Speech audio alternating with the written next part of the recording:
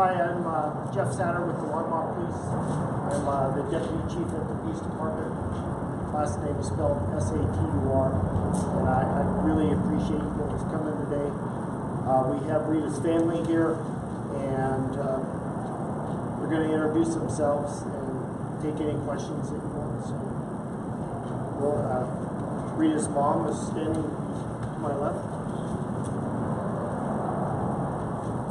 Hi, I'm Diane, Rita's mom.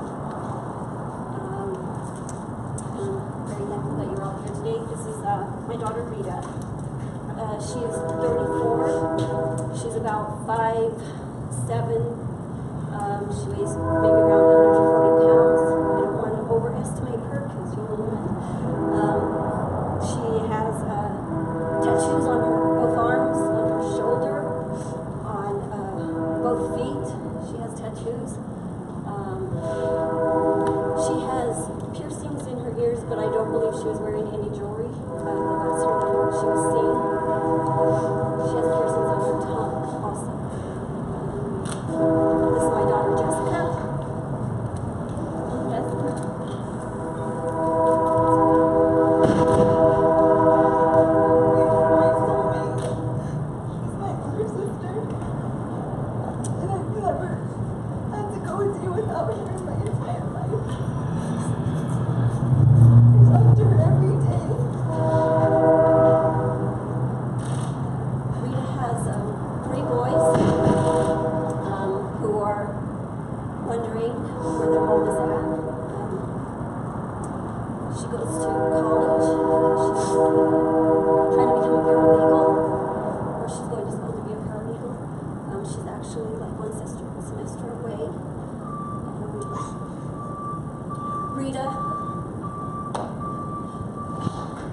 You're my oldest, and you are just a soulmate. I walked away because she's really hurting. She's really wanting me to be here for the baby. I love you. I need you here. You are my pal. You're my Rita babe. And we just want you to come home. The boys need you.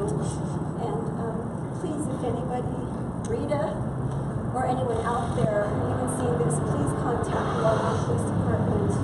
Help us all out. Any information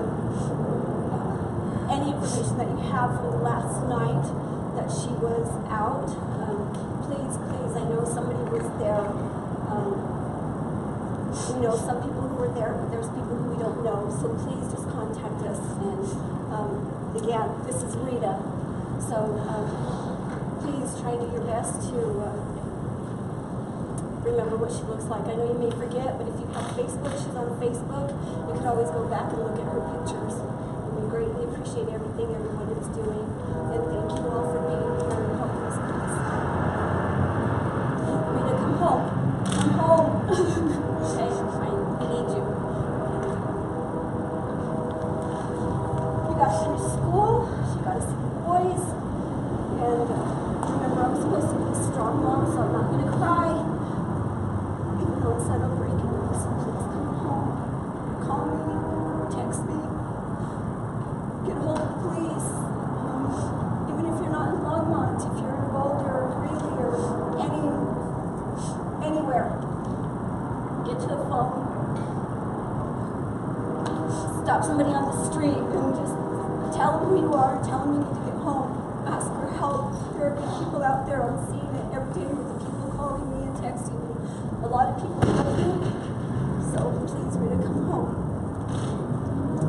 Can you tell us about her plans for that night? She was out with friends, family. They were just out. You know, it was St. Patrick's Day, so they were out just having a good time. Other than that, I really don't. Nothing out of the ordinary was going on? No, there was nothing out of the ordinary. A few people have said I saw her that night, but she was pretty much with the same group till the end of the night. How old are her boys? 9, 13, and 18. What can you tell us about who Rita was? What hobbies does she have? What does she like to do? What did you guys do together, Jessica?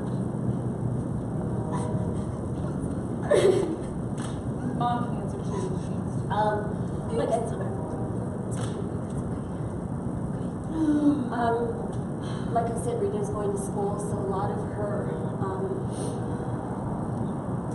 free time, or not free time, a lot of her time was at school.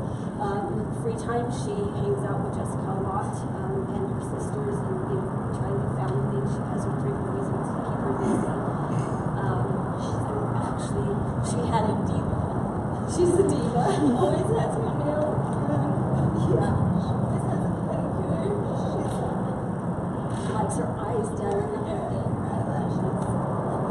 People think that she photoshops her eyes. Her eyes are just really big and beautiful. She spends time with the boys. She likes to go jogging at Macintosh Lake in the morning. And just sit in peace. At the fairgrounds. She also likes to go to the fairgrounds to jog around, I think it's Rogers Grove, is the name of that. And she loves to eat good food. And she likes to snap it. She snaps everything she eats. She doesn't love to cook. She's really good at cooking Italian food.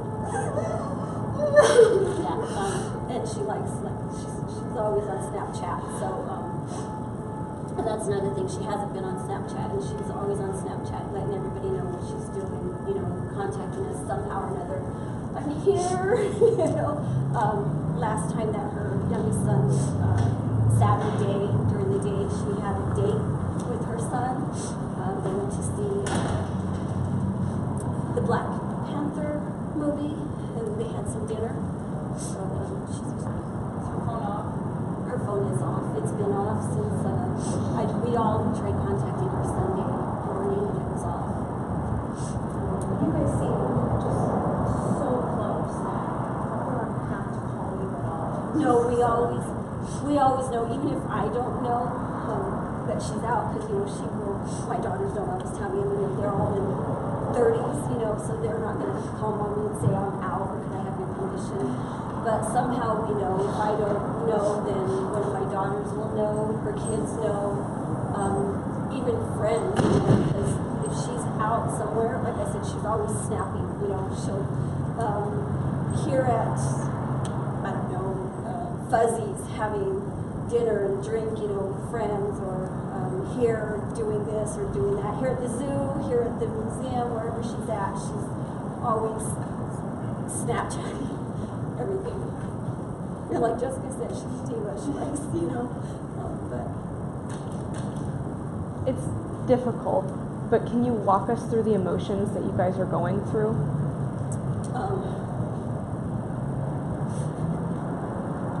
Right now, I just want to scream. Inside, I am screaming, and I just want to pull every piece of my hair out. People keep saying, I don't know how you're keeping so strong. I am trying to be strong because she's my daughter. And like I said, they're all like, Mom, you're the mom. And I'm like, you guys are moms, but I'm the mom. But she's my daughter. And I just need her back home. I need the inside of me that's just going crazy to stop. Obviously, you can see that my daughter Jessica and my daughter Nicole couldn't even be out here because she was just very emotional. So again, Rita, I'm going to keep telling you, Rita, come home. Your sisters are a wreck. I'm trying not to be, but I am. Inside, I am dying. It takes 4 days.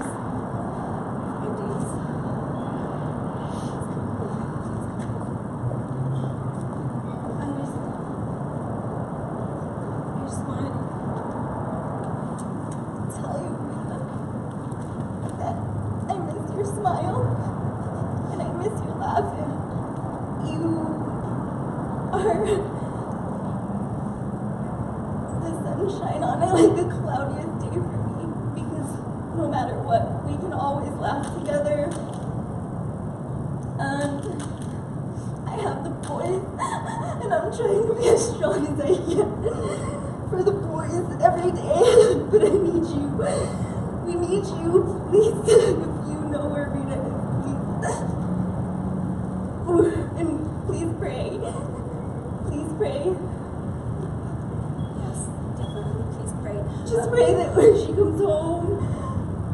a lot of people are asking me, people I don't even know are asking me what I can do, and I've been telling everybody, please pray, yes.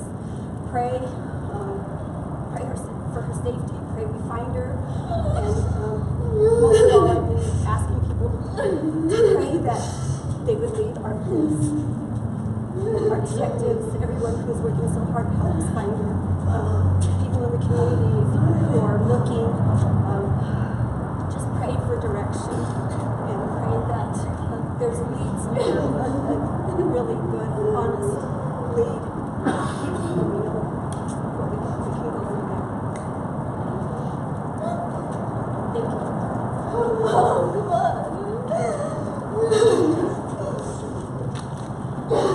So, from the police department perspective, I gave you some information today. From what we know that Rita and her friends were out at the speakeasy. They ended up their night up at the Breakers Bar. They walked home to the parking, or walked back to the parking lot behind Three's Bar, which is in the 300 block of Maine, but the parking lot's in the 300 block of Kaufman. And from witnesses and friends that were with her, we know there were other people in the parking lot that saw Rita, maybe talked to Rita, that may have seen something. We do not know who all those people are. We are really asking that anybody that was in that parking lot that night, this was Saturday night into Sunday morning, so around 2:30 a.m. Sunday morning, we're asking that they call the Longmont Police Department and tell us what they saw, because we know somebody saw something out there. We know Rita was on the phone with somebody,